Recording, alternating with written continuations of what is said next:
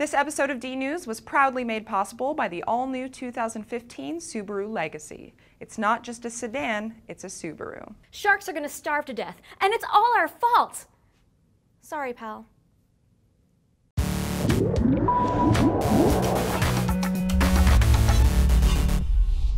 Hey everyone, I'm Chastity, the associate producer for D News. Say what you want about climate change, but the fact still remains that levels of carbon dioxide are rising fast in our atmosphere, and it's causing major concerns for marine life. As the oceans absorb more CO2 from the air, the waters become more acidic. The latest report on greenhouse gases from the World Meteorological Organization shows carbon dioxide levels in the atmosphere rose at an alarming rate last year, shattering previous records. And for the first time, the annual report on greenhouse gases included figures on ocean acidification. The WMO says the rate of acidification is now unprecedented, at least over the past 300,000 years. If ocean acidification continues at its current pace, a new study published in Global Change Biology says that sharks could lose their ability to sense the smell of food. For the study, researchers from Georgia Tech tested the odor tracking behaviors of smooth dogfish, a shark native to the Atlantic Ocean off the eastern United States. They placed the dogfish in swimming pools treated with carbon dioxide. The CO2 concentrations tested matched the projected climate forecast for mid-century and the year 2100. Researchers found that the adult sharks significantly avoided squid odor after swimming in CO2-treated pools.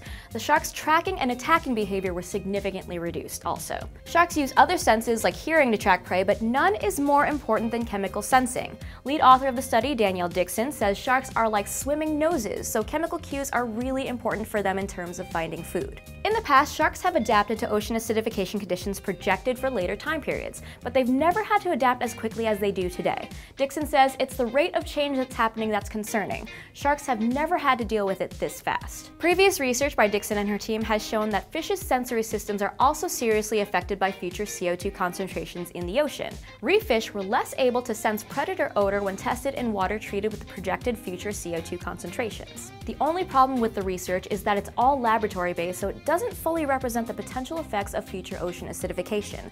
Regardless, rising CO2 concentrations in our oceans is still a major problem for future marine life. If you want to know more about climate change realities and solutions, we're going to be tackling those topics with UpWorthy and other special guests, and you get to be part of the conversation. So join us for our first Twitter UpChat this Monday, September 15th at 11 a.m. Eastern Time using the hashtag UpChat.